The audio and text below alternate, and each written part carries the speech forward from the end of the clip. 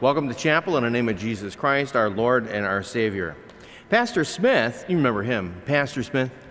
He has asked me to announce the theme verse and theme for Concordia's 2015-2016 academic year. This verse and theme were chosen by campus ministry leaders along with Pastor Smith. The last couple Sunday nights they got together to hammer this out, and they sorted through many verses to come up with this. The verse is 1 Thessalonians 5, 9 through 11, and it reads, "For God has not destined us for wrath, but to obtain salvation through our Lord Jesus Christ, who died for us, so that whether we are awake or asleep, we might live with him. Therefore, encourage one another, build one another up, just as you are doing." And they've taken this theme, or the verse, and they've come up with the theme, "Wake up and live." I guess there'll be no falling asleep during chapel this next year. But I can see many different ways of utilizing this text throughout the coming year to inspire us to learn and to grow in our faith. The invocation. In the name of the Father, and of the Son, and of the Holy Spirit. Amen. Our reading is 1 John 5, 1 through 8, the epistle lesson for this past Sunday. Everyone who believes that Jesus is the Christ has been born of God, and everyone who loves the Father loves whoever has been born of him. By this we know that we love the children of God, when we love God and obey his commandments. For this is the love of God, that we keep his commandments, and his commandments are not burdensome. For everyone who has been born of God overcomes the world, and this is the victory that has overcome the world, our faith. Who is it that overcomes the world except the one who believes that Jesus is the Son of God? This is he who came by water and blood, Jesus Christ, not by the water only, but by the water and the blood. And the Spirit is the one who testifies, because the Spirit is the truth. For there are three that testify, the Spirit and the water and the blood, and these three agree. This is the word of the Lord. Good morning. Who is it that overcomes the world? Only the one who believes that Jesus is the Son of God. This is the one who came by water and blood, Jesus Christ. He did not come by water only, but by water and blood. Appreciate Pastor being up with me, because I think that he will appreciate what I'm going to say first. Two popular folk hymns that we sang a lot back in the 70s went like this. Take his body, drink his blood, and we'll sing a song of love. Alleluia, alleluia, alleluia, alleluia. Another one was, and Jesus said, "Come to the water, stand by my side. I know you are thirsty, you won't be denied." The beauty of God using water and blood as his sacraments to us in baptism and Holy Communion is that they are both life-giving. The Lord created us with both blood and water coursing through us, sustaining life. We must not lose blood or we die, and we must have water or we die. So with a focus on one of those life essentials, I'd like us to consider the question this morning, who needs water? Isaiah 43, "The wild animals honor me, the jackals and the owls, because I provide water in the desert and streams in the wasteland to give drink to my people, my chosen." Psalm 78, "He brought streams out of a rocky crag and made water flow down like rivers." Water, who needs it? Well, quite clearly, we all do. We know from life that our bodies certainly do. We know from God's Word that our souls need water too. Psalm 42, "As the deer pants for streams of water, so my soul pants for you, O God." Psalm 23, "The Lord is my shepherd, I shall not want. He makes me lie down in green pastures. He leads me beside quiet waters. He restores my soul." I have a story to share about a river, a true story from my own experience. When I say that it's a tale about a river which dried up, I often get a few smiles from anyone who grew up or taught or went to school in southeast Michigan, but only if they're old enough. I actually grew up down near River Forest. So did he.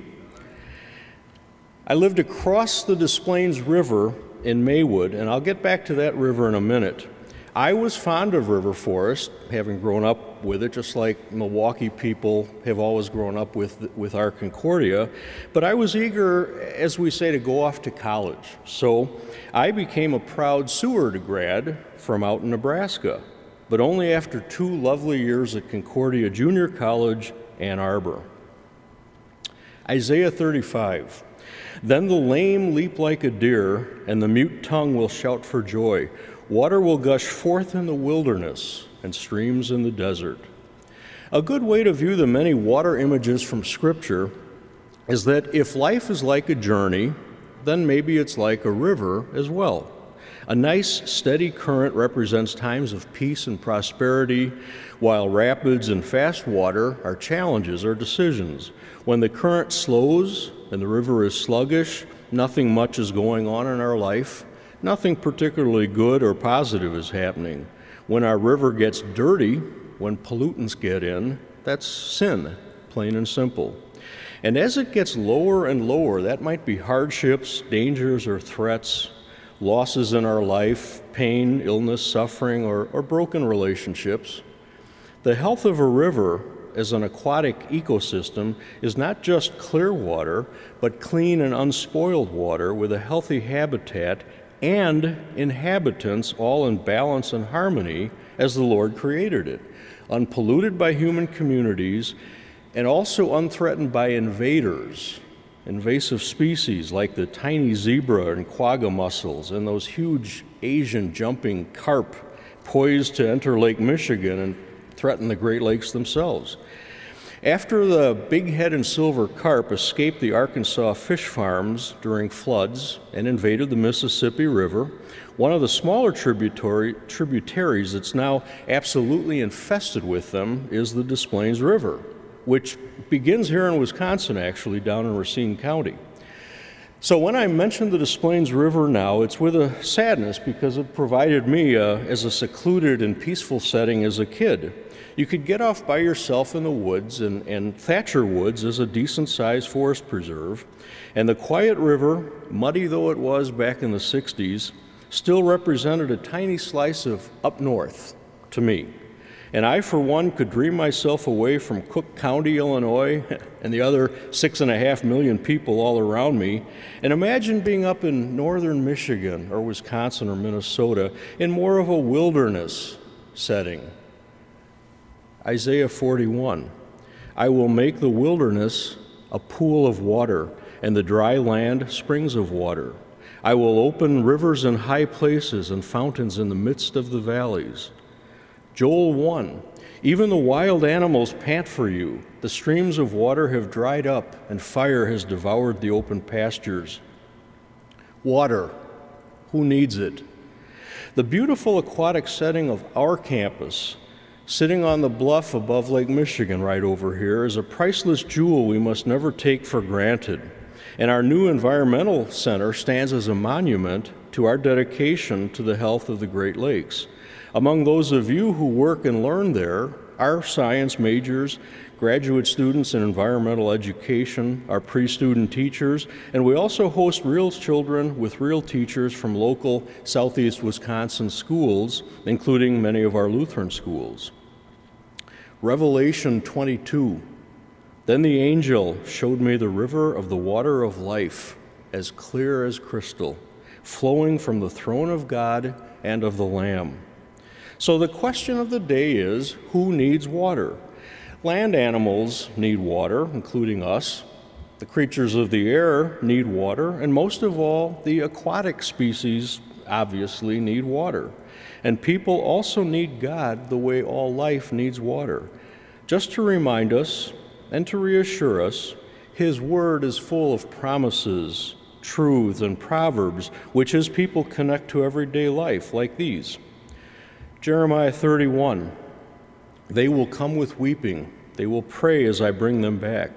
I will lead them beside streams of water on a level path where they will not stumble. Revelation 7, For the Lamb at the center of the throne will be their shepherd.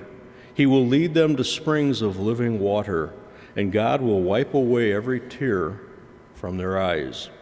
And in Jesus' own words, we find the longing for and the blessing of water as essential for those he came to save, from the day he spoke them down the centuries to us, right here, right now.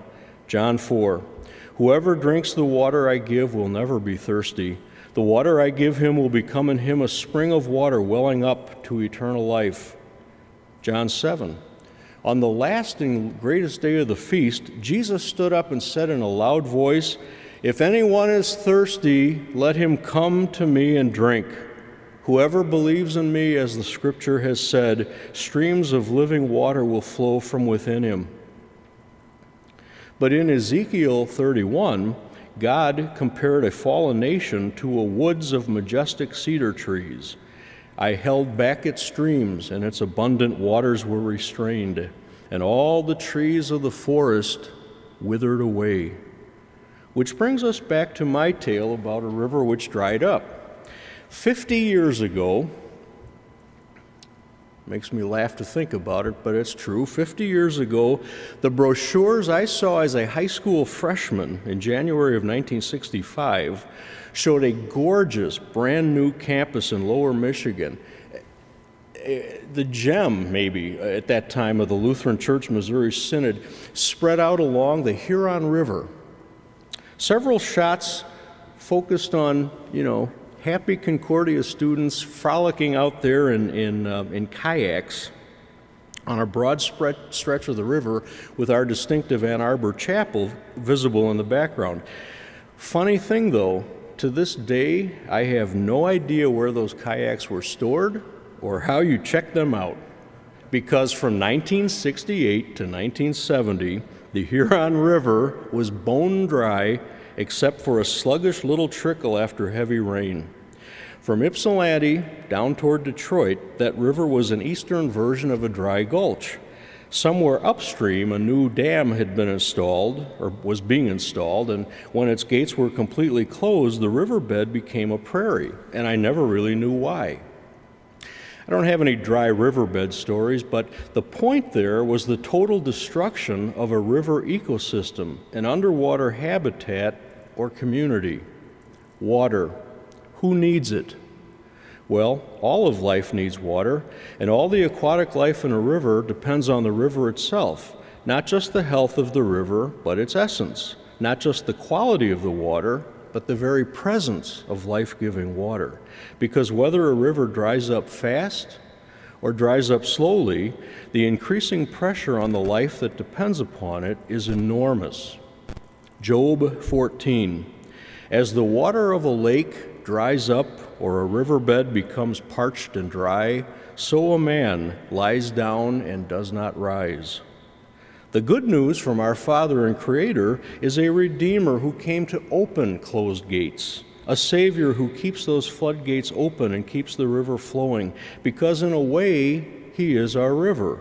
Jesus is the water of life. Water, who needs it? We do.